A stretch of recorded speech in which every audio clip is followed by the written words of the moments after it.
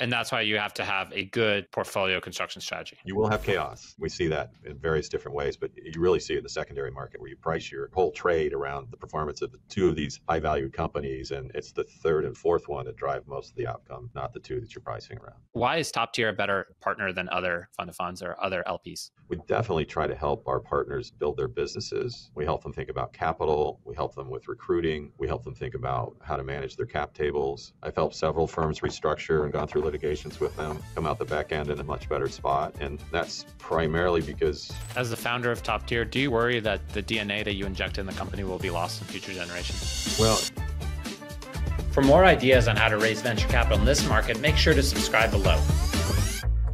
David, I've been looking forward to this interview since Rebecca from Node introed us last year. Welcome to the 10X Capital Podcast. Thank you. It's wonderful to be here. Really, really excited. I'm really excited as well. So you started in 1993. Tell me about how you started Top Tier Capital. Top Tier actually started in 1999. I started in this industry in 1993, just to be clear. But our original history in the financial services industry goes back actually to 1984. For better or for worse, I'm an old dude, but seen a few cycles. Premise was access to Silicon Valley, providing institutions things they couldn't get access themselves to. And then over time, we've grown the firm 100% focused on venture capital. We today buy funds globally. Again, majority of that is here in Silicon Valley. And then we also do secondaries in those funds. And then finally, we do direct investments alongside our managers in a co-investment format. So tell me about your portfolio construction. In our fund of funds, we use somewhere between roughly around 20% of the fund of fund portfolio's capital to provide cash flows as we allow the venture capital funds we've committed to incubate. On the front end, we're buying secondaries to get cash flow going in the portfolio as well as mitigate the J curve. And then we do co-investments to add capital in multiple years 3 or 4, kind of between years 3 and 5. And then by then, the primaries are really starting to work. The primaries being the fund commitments. And as those start to work, they kind of carry, if you will, the portfolio through the back end. If we do everything right, we should double or triple our money. Are the directs made to minimize the J curve? If you think about buying a fund, it usually takes 6+ years before you start to see really decent liquidity in venture capital land. And so, and if you're doing a seed fund, which is quite a large population of investors, those funds could take 10 to 12 years before you start to see liquidity. So we came up with a strategy of adding secondaries to create both multiple lift, taking into consideration the discount you're purchasing them at, as well as if we purchase the secondaries correctly, we should get some reasonably quick liquidity. So if you look at our history over the last 20 years, our average fund-to-fund commitment ends up being at peak about 75% drawn. You're getting DPI back before you call the capital? Yeah, exactly. Why not have different funds for each strategy? Well, and that's what we've done. So to grow the firm, if you think about venture capital and access and primary fund commitments, there's only so much capacity with the best managers. So if you're going to raise $1 billion and wanted a concentrated portfolio, you couldn't buy 50 million of each manager very effectively. The smaller funds in particular, you wouldn't be able to get 50 million in those things. And in the bigger ones, those tend to be have a different return profile, and over time, sometimes they're too big. What we did was to grow capital. So today we manage a little over 8 billion. To grow capital, we've essentially grown horizontally, David, as you suggested. So we've added product, the focus that's taken that whole cash flow concept of mitigating the J curve, and we have a product exclusively focused on that. We call it our velocity product. And the intention there is to get basically our cost back in less than 3 years on our secondaries and generate a multiple of north of 3 times. Then we've also added product around the seed activity where people want pure long-term equity accretion and aren't as worried about cash flow or duration. 4 years ago, we added a product to focus on Europe, as we've had quite a bit of success in Europe. In addition to that, we felt Europe was undervalued versus Asia in a way that would become a more attractive place to deploy capital in the venture space. What are the forces behind why Europe is currently undervalued? Some of it's cost of doing business. For better or for worse, it is pretty bureaucratic versus the U.S. And there's always been a thought that Europe's a nice place to visit, but not necessarily a nice place to do business unless you get the critical scale. What's happened over the last 30 years is we've had a slow, sort of continued growing homogenization of the workforce.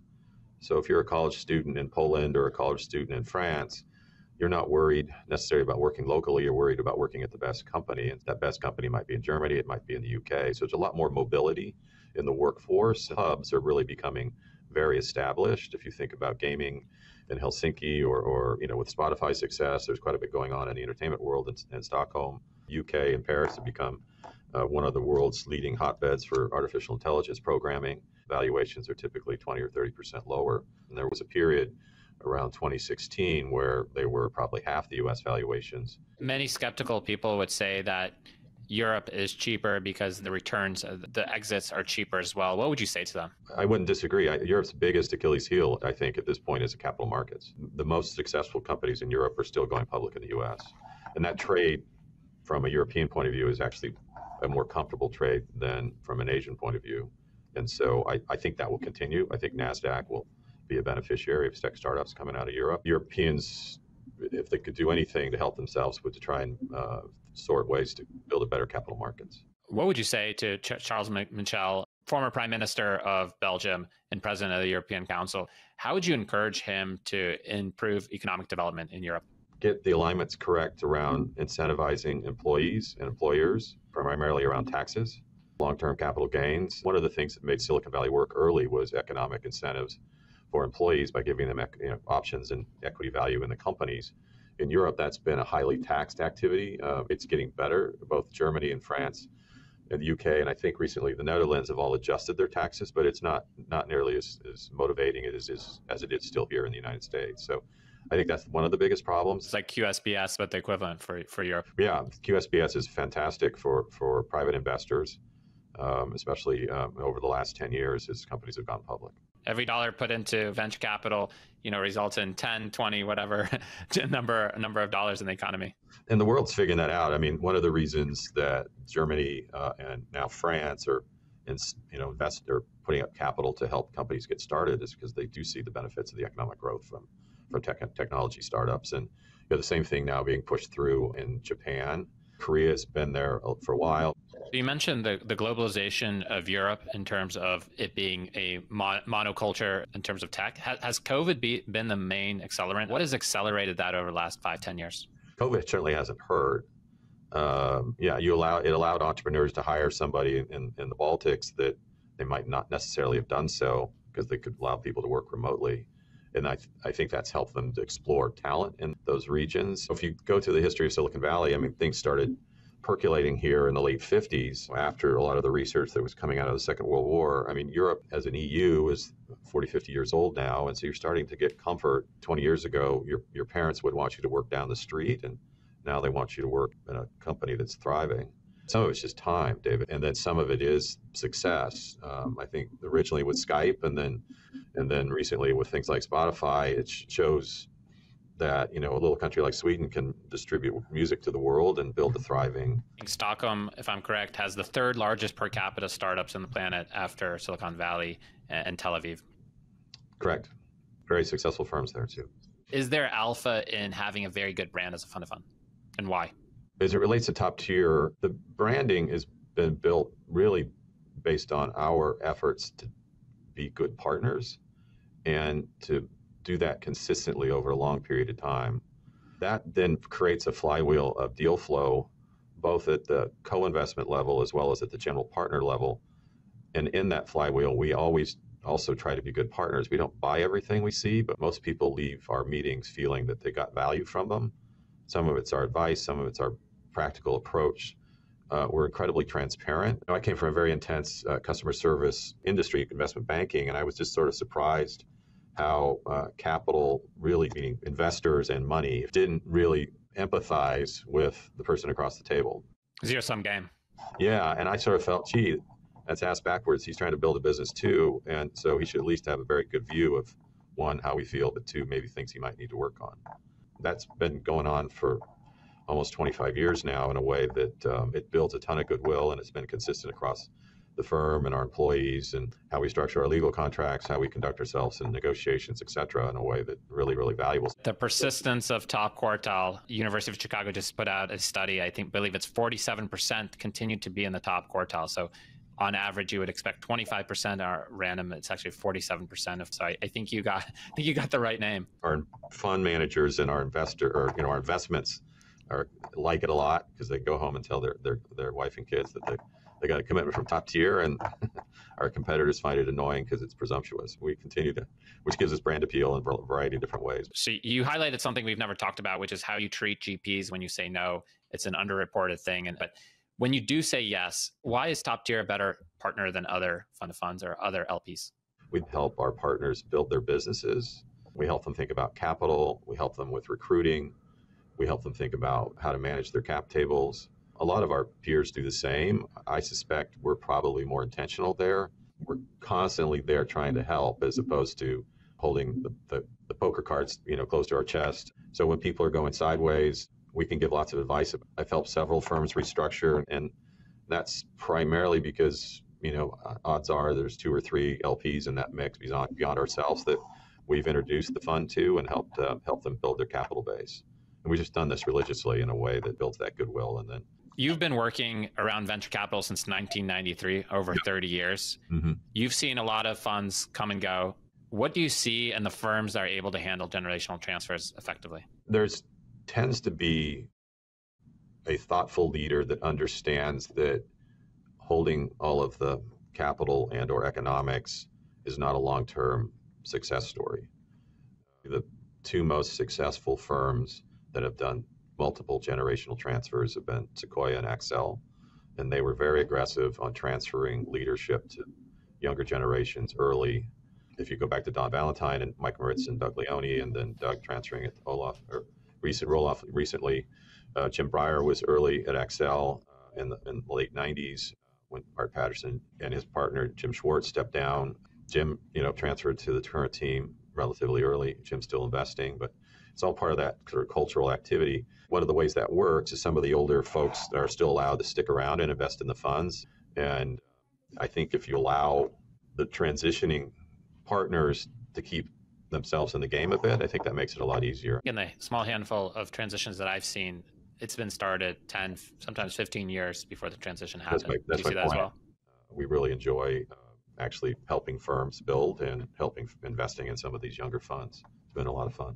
As the founder of Top Tier, do you worry that the DNA that you inject in the company will be lost in future generations? No, I've always kind of tried to coach along the way. I guess it's now 5 years ago when we went from a managing partner model to a management committee model. And that's been now really operating relatively very smoothly for the last 3 to 4 years. We'll, from that model, start to transition some of us off the management committee over the next 3 to 4 years and some others folks on. And we think that's the right way to run our organization. Fund of funds, the analogy I like to use is kind of a Sherpa to bring people into the asset class. Let's say I started an endowment and it's $50 billion.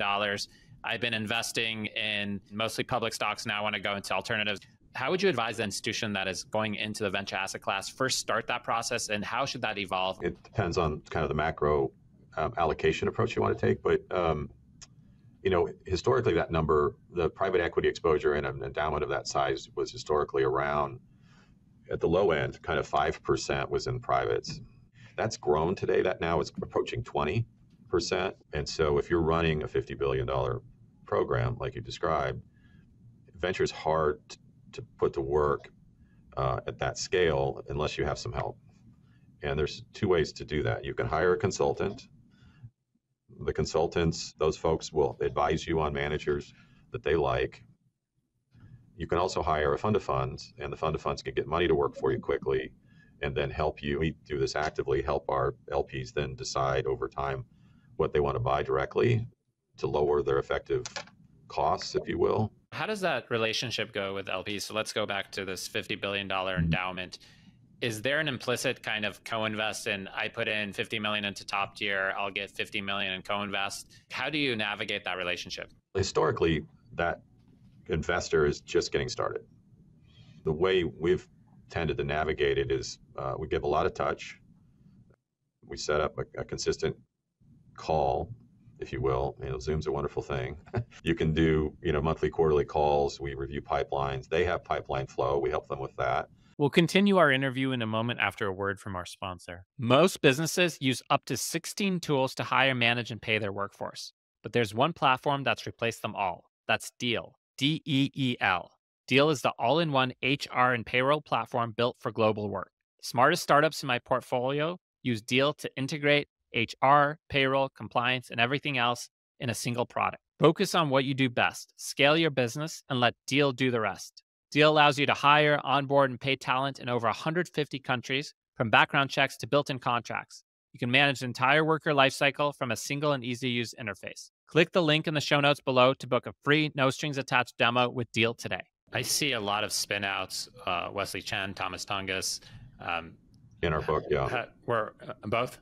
We own them both, yes. Okay, excellent. I didn't know that. Yeah. But two great examples. I was going to say they're highly oversubscribed. What is the allure of spinouts, and why do you see alpha in spinouts? We've tried to basically track alpha.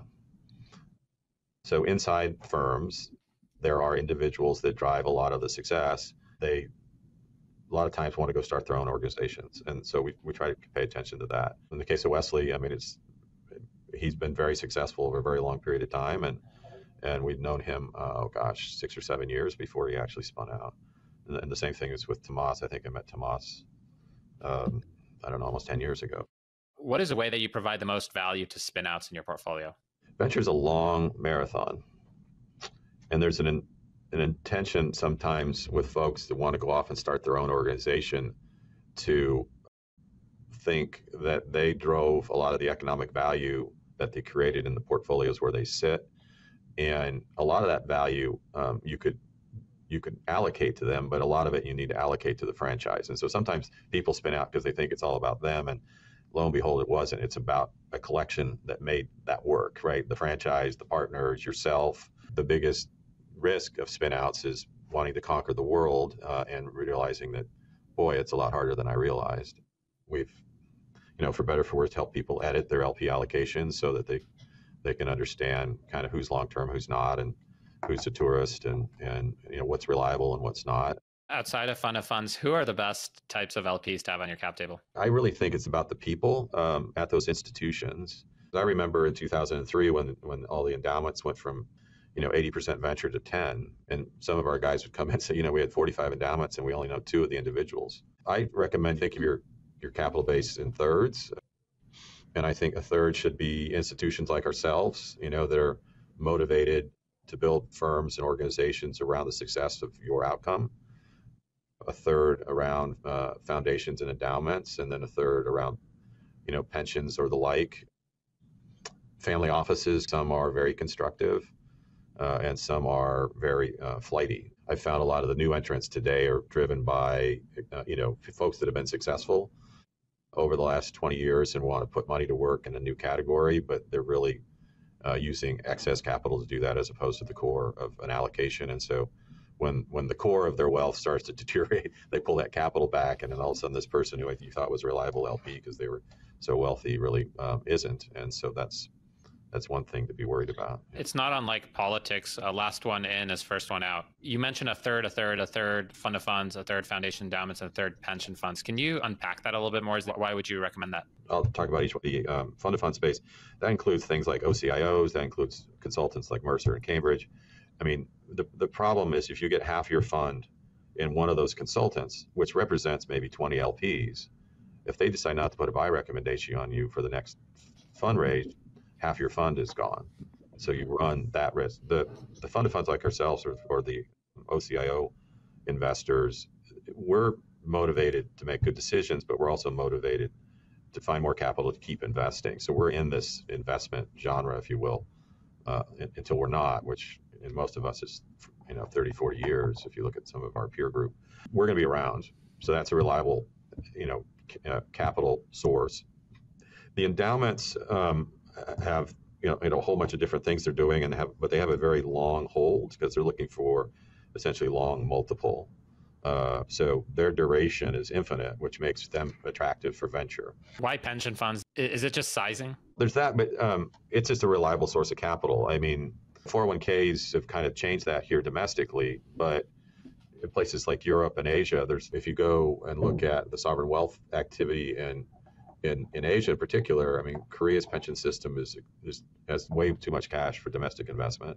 Japan's the second largest pension system in the world. Now, Japan has got its own issues, so that's a complicated market. But Australia has got a huge pension community. I mean, it's a category that has capital in it and is trying to figure out how to get good long-term returns. And so today, there's more buyers of that ecosystem for venture than there has been in probably 20 years. You mentioned you have $8 billion under management. What have been your best practices for building relationships with your LPs?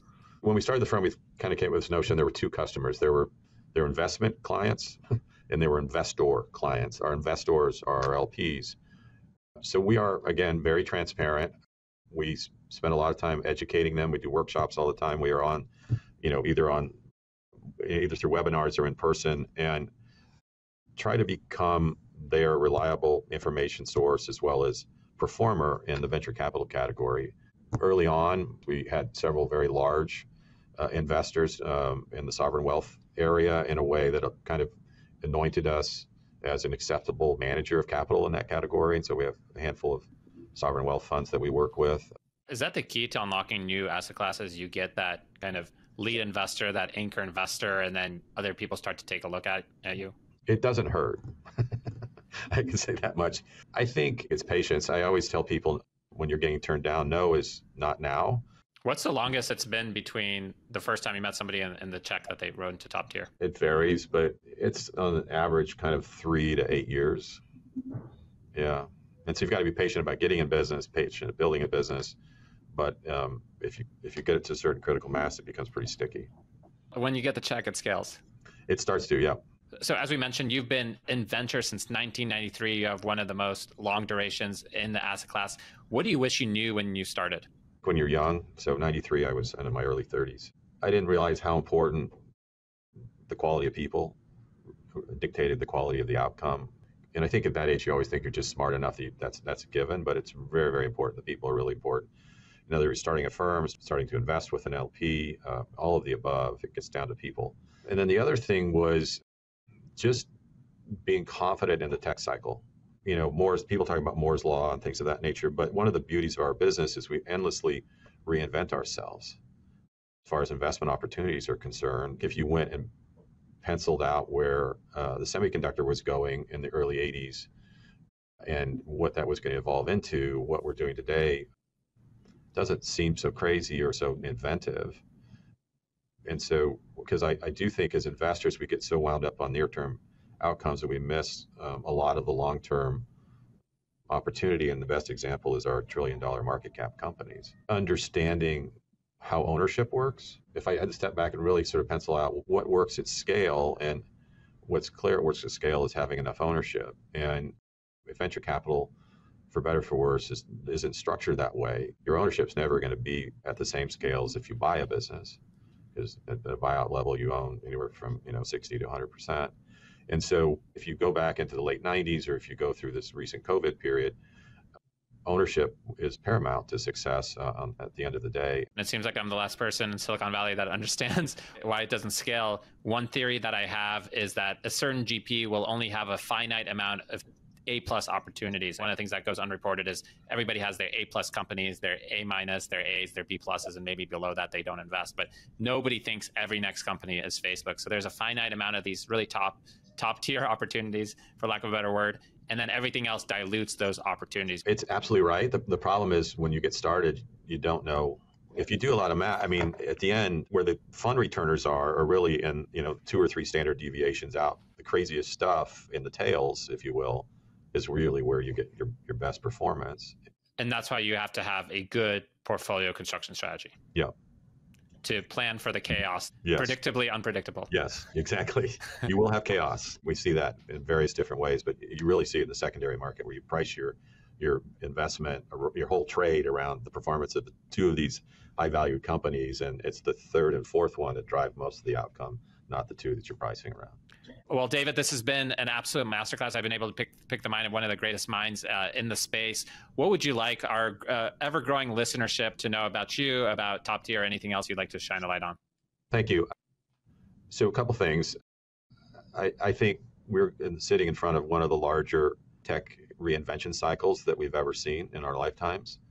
We have a confluence of a ton of stuff coming together to create this, from compute power to the cloud computing network to open source, in a way that we think most of the tech stack gets reinvented in the next 10 years. And so we're super bullish on where we sit.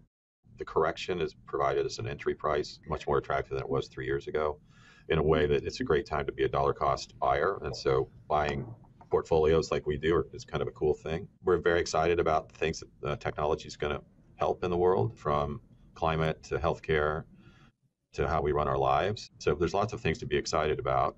And so we appreciate you taking the time to spend the morning with me. Thank you for imparting your knowledge of over 3 decades and for being so generous, and hope to see you soon in person. Our pleasure. Thanks, David. Thanks, David. Take care. By popular demand, the 10X Capital podcast has officially launched our newsletter powered by Icaria Labs, a full-service content marketing firm that's partnering with us on the newsletter. In our weekly newsletter, we will keep you updated on all things emerging managers and limited partners, including industry trends that are critical to know as an LP, VC, or founder. To subscribe to our totally free newsletter, please visit 10xcapitalpodcast.com. Again, that's 10xcapitalpodcast.com. We thank you for your support.